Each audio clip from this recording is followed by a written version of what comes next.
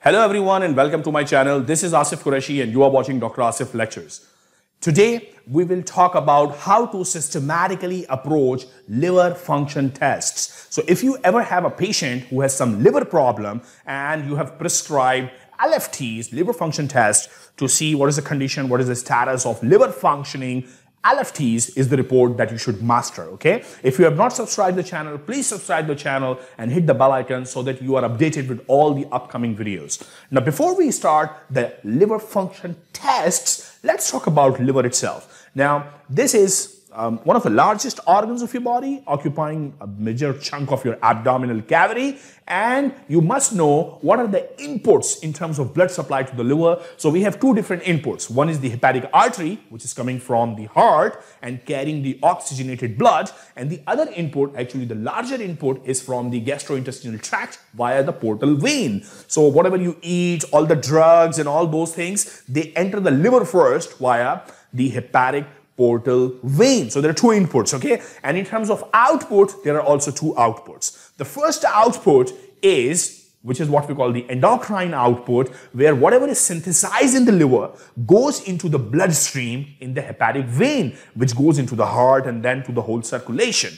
And the second output is the exocrine output, which is via the ducts. Whatever is synthesized within the liver gets into right and left hepatic ducts and then entered in the common hepatic duct, which is joined by gallbladder cystic duct, and at the end is formed the common bile duct, CBD. And this common bile duct basically drains into duodenum. So this is the normal input and the output mechanisms of the liver. Two inputs and two outputs. The two inputs are hepatic artery and portal vein, and the two outputs are, one is the endocrine output via the hepatic vein, and the other one is the exocrine output via the ductular system, which drains into duodenum, okay? So once this concept is clear in your head, let's talk about how does a routine LFT report looks like. So this is how, when you have in your hand a routine liver function test report, this is how it looks like. It tells you about total bilirubin. I've hidden the patient identity for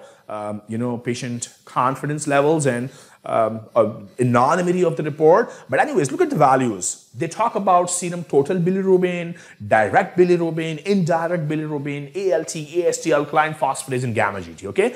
In many of the hospitals, doctors also require albumin levels and PT to be reported as part of LFTs, okay? Because albumin levels and PT have important liver function prediction values, and we will talk about them.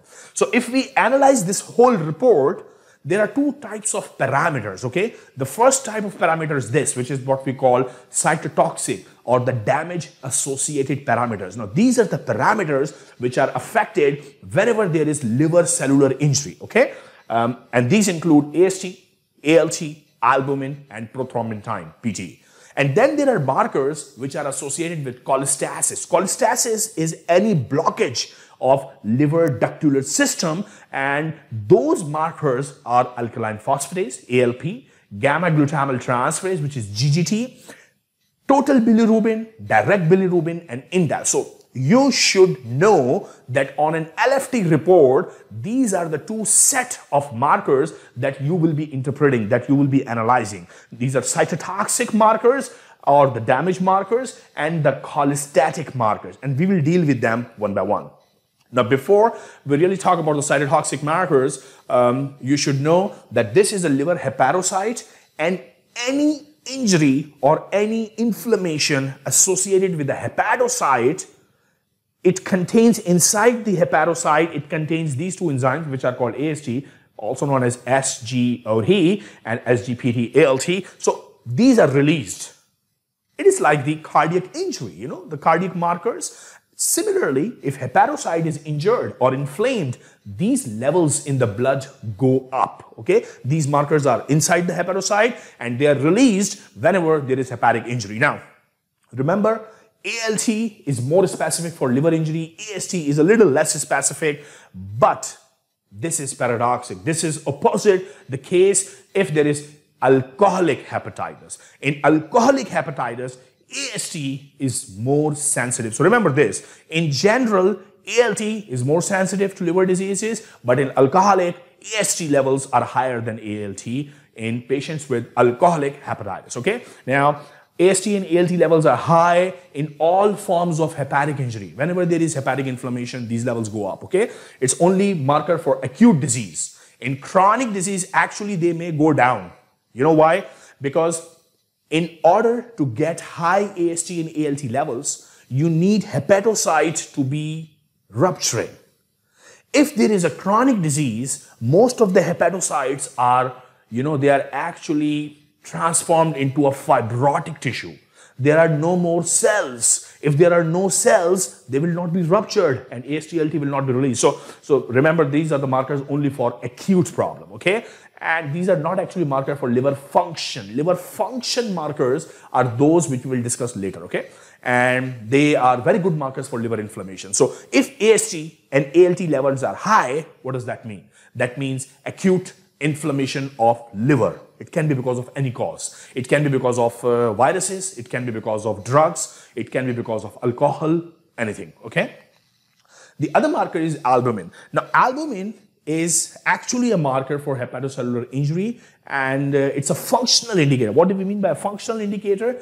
If albumin levels are deranged, the liver is not functioning properly, okay? And it takes a little long time for albumin levels to deranged, okay? Why? Because the half-life of albumin is approximately 20 days. So you will not be able to figure out any differences in albumin level at least up till 20 days. So if the liver is not functioning today, the albumin levels will be starting to be affected at least after 20 days, okay? But if albumin levels are low, think about chronic liver injury, okay? And then we have prothrombin time. Now, prothrombin time is basically affected by a lot of clotting factors. Clotting factors 2, 7, 9, 10, 1, 5. All these proteins are involved in the prothrombin time, in the clotting of blood, okay? And if any one of the protein is disturbed, not being synthesized, the prothrombin time will be delayed. Is also reported as international normalized ratio, which is INR. So prothrombin time of 10 is usually INR of 1. If your report says INR of 2, that means the prothrombin time has increased. That means one of these factors are not there. That means the liver is not functioning. Actually, this prothrombin time is one of the most sensitive tests to investigate liver function because it involves so many proteins. And if any of the proteins is not available, the prothrombin time goes up. So therefore, it is very, very sensitive marker, okay? But the prothrombin time can also be raised if there is vitamin K deficiency, if the patient is on coumarins, or if the patient is hemophilic. So always, before interpreting liver damage for increased INR values, ask the patient, are you on any drugs? Do you have history of hemophilia? Do you have any history of vitamin K injections or low vitamin K levels? So always investigate that whatever you are interpreting is actually the right interpretation and there is no other confounder available, okay? So that's all about the cytotoxic markers, AST, ALT, albumin, and prothrombin time, okay? Now let's talk about cholestatic markers. Now cholestatic markers are these: alkaline phosphatase, total bilirubin, direct bilirubin, and indirect bilirubin. Let's dissect it out. So this is your liver. What happens normally? You have red blood cells, and red blood cells after 120 days, they are broken down, and they generate a lot of things. One of the product is unconjugated bilirubin, which were also called indirect bilirubin. So red blood cells break down in your spleen and macrophages, release this. So you have indirect unconjugated bilirubin. It goes where? It goes in the liver. And in the liver, conjugation happens. And as a result of conjugation, liver releases what?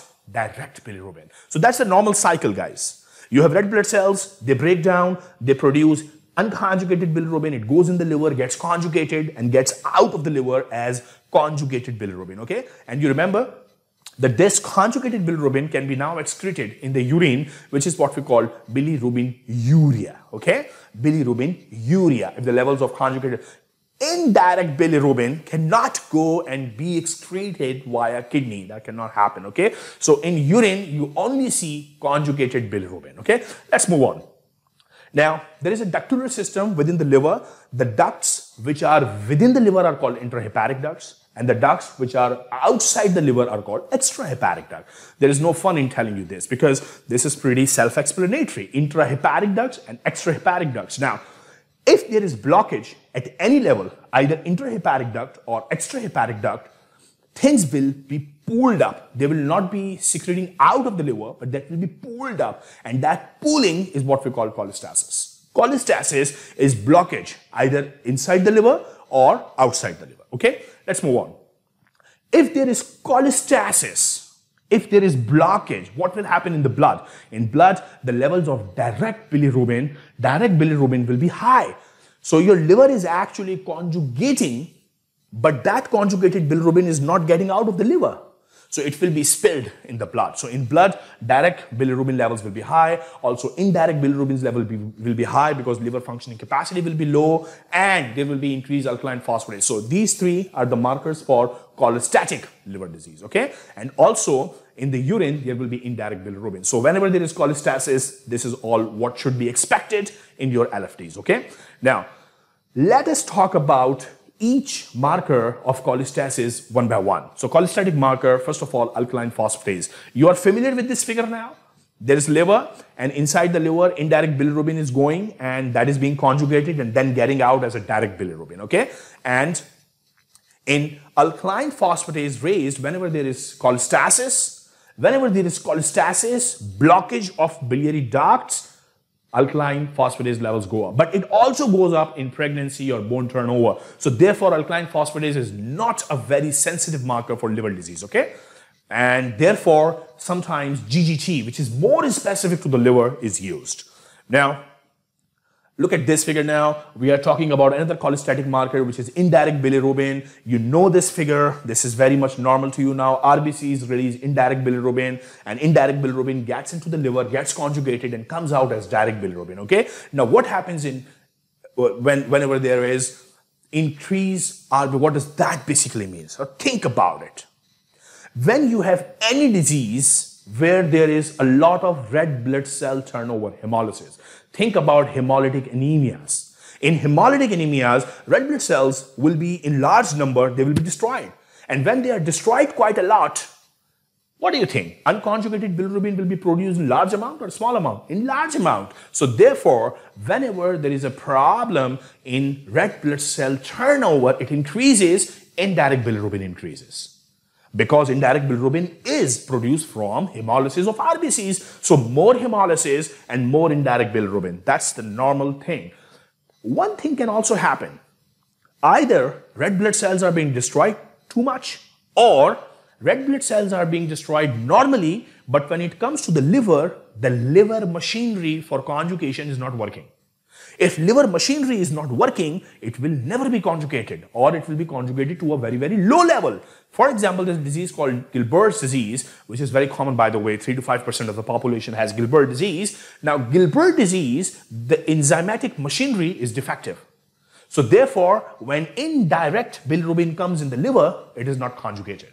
And if it is not conjugated, levels of indirect bilirubin will go high. So remember this, indirect bilirubin, always think about red blood cell turnover, always think about problems in conjugation, okay? And when do you expect direct bilirubin to be very high? Any blockage.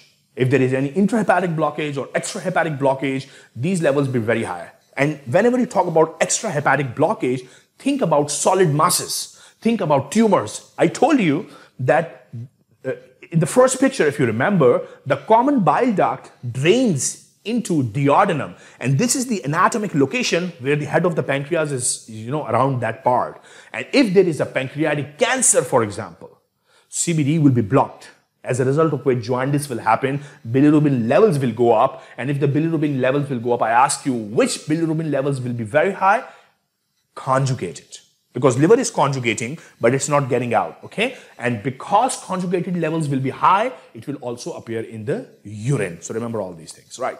Now, there are some clinical scenarios for you to spend some time on and try to understand. This should make sense to you. Let's talk about this clinical scenario. At the top are alkaline phosphatase, direct bilirubin, indirect bilirubin, and total bilirubin. And these are what?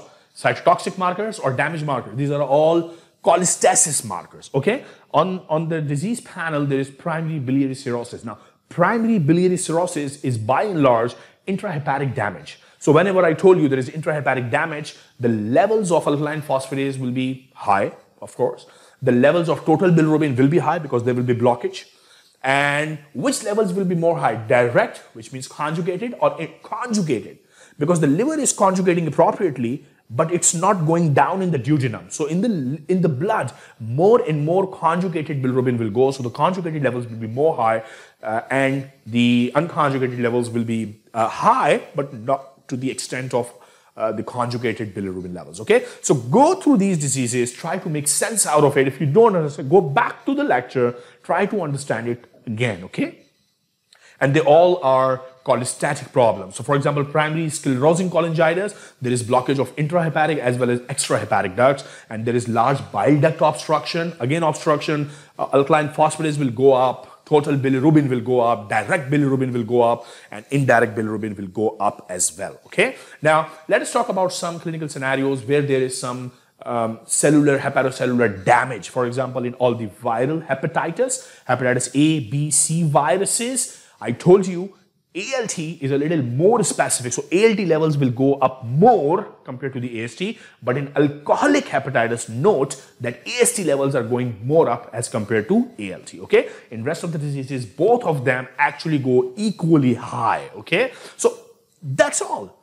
In LFTs, you have to think about when you are analyzing and visualizing the report, there are cholestatic markers and there are damage markers, okay? And you analyze them separately. That's all for today's lecture, and I'll be back to you with another video very soon. Thank you very much.